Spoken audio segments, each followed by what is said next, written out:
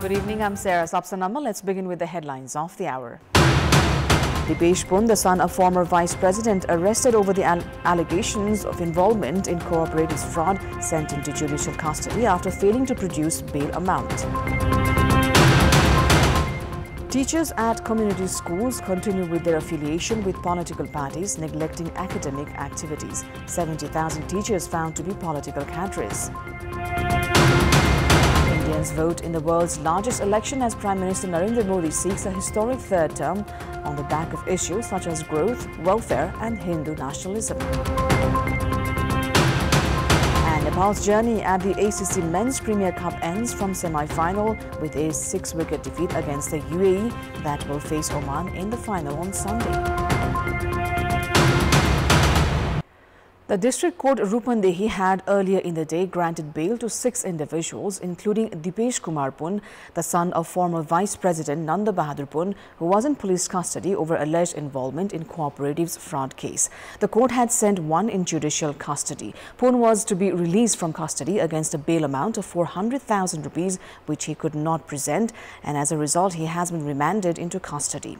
Following detention hearing today, Judge Deepak Upreti ordered to send Om Prakash Gurung, chairperson of Supreme Cooperatives, to custody.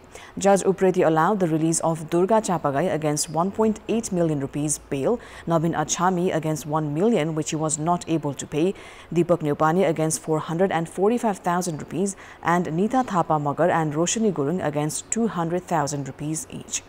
The case was filed at the district court against 28 individuals, including Gitendra Babu Rai, GB Rai, for allegedly mishandling cooperatives' money. 7 were present at today's detention hearing, and officials have said Kumar Ramtel and Bhavishwar Aryal will be brought for statements from Kaski jail.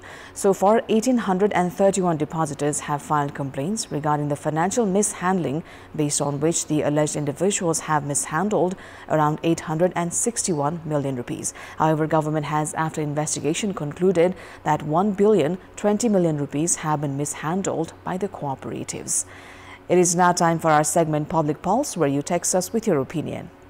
Public Pulse. But before today's question, let's take a look at the results from yesterday's poll. Yesterday we asked you why are questions raised against province governors who hold constitutional responsibilities. 24% voted for option A, not understanding the prestige of the position, 58% for B, consequence of politicization, and 18% for C, result of unstable politics.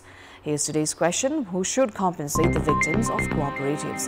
Your options are A, operators of the cooperatives, B, government, and C, depends on the court's verdict. The voting is on. Type NEWS, select your option A, B or C and send it to 34001 to share your opinion with us. Now, there are around 250,000 teachers for classes between child development level to grade 12 at community schools who receive their remuneration from the state coffers. Of them, around 200,000 are affiliated to umbrella organizations close to political parties. Around 70,000 teachers are members of political parties itself. The government has warned of taking actions against those receiving remunerations from the state coffers and involved in politics at the same time.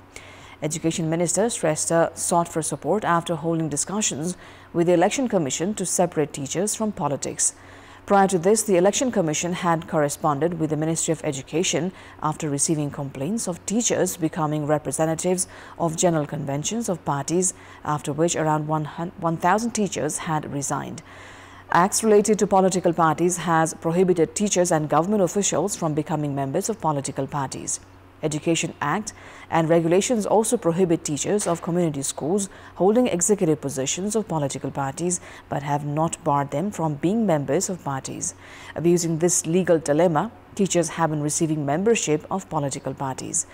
Nepali Congress has a provision of 7 representatives at General Convention from the Teachers Association. Representatives of umbrella organizations of teachers have termed identifying teachers being members of political parties as the reason for the drop in standards of education a wrong logic.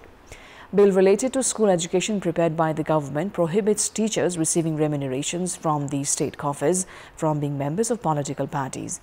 This bill is still under consideration.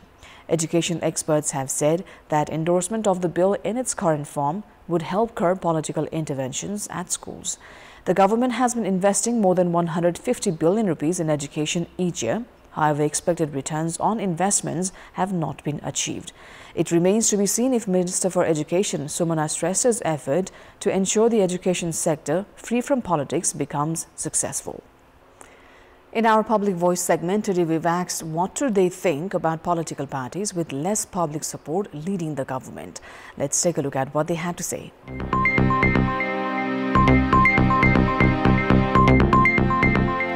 अरूले उनीहरुका चाहिँ कुराहरु नसुन्ने हुन्छ उनीहरुका राम्रा कुरा भए पनि अरूले चाहिँ उनीहरुलाई महत्त्व नदिन सक्छन् कहिले त्योसँग मिलेर गरिरहेछ कहिले कुन पार्टी मिलेर कहिले कुन पार्टीमा अहिलेको जनता यो गठबन्धन सरकारबाट केही अपेक्षा राख्न सक्दैन सानो दलले राजनीति चलाउँदाखेरि ठूला दलका मानिसहरुले ठूला दलका नेताहरुले सहयोग र साथ नदिन पनि सक्छन् नेताहरु आफ्नो सत्ताको लागि आफ्नो अधिकार जमाउनको लागि जनताहरुलाई मूर्ख बनाएर उहाँहरुले यो सत्ता टिकाइराख्नु भएको छ जुन दलबाट प्रतिनिधिहरु जानु भएको छ उहाँहरुको बहुमतले बनेको सरकार भएको हुनाले यसलाई जनताले नपत्याएको भन्न मिल्दैन आफ्नो दलको नीति नियम र घोषणापत्र अनुसार काम गर्न नसक्दा जनताले नपत्याएको त नभनौ तर कम पत्याएका दलहरुले मौका पाएका हुन् ठुलो दल चाहिँ बाहिर बस्ने सानो दल कम मत ल्याएर कम सिट ल्याएको दल चाहिँ कुर्सीमा बस्ने दुईटै पार्टी बीचको स्वार्थ पूरा गर्नका लागि चाहिँ तेस्रो दलले चाहिँ फाइदा लिएको जस्तो लाग्छ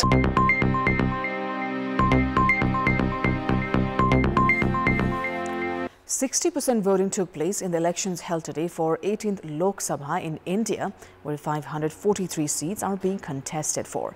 In the first phase today, voting was done for 102 seats.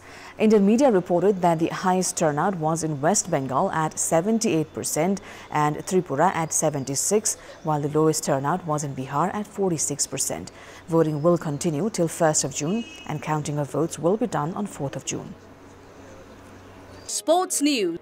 Nepal's dreams of qualifying to the T20 Asia Cup ended with a sour 6-wicket defeat against United Arab Emirates. In the match played at Al Emirat Cricket Ground, Ministry Turf 1, Nepal were put to bat, where they had a disastrous start and kept losing wickets at regular intervals before being restricted to 19 runs for the loss of 9 wickets in 20 overs. Sandeep Johra top scored for Nepal with 50 runs. Gulshan Jha added 20 and Karan Kesi hit 17, while none of the other batters scored in double digit. Basil Hamid, Junaid Siddiqui and Ali Nasir picked 2 wickets each for the UAE, while Omid Shafi Rahman, Ayan Afzal Khan and Muhammad Farooq shared a wicket apiece. In reply, the UAE chased the target with 16 balls to spare. Alishan Saraf, who remained unbeaten at 55, Vishnu Sukumaran contributed 28 and Saeed Haider scored 14. Gulshan picked 2 wickets for Nepal, while Sompal Kami and Lalit Raj Banshi shared a wicket each.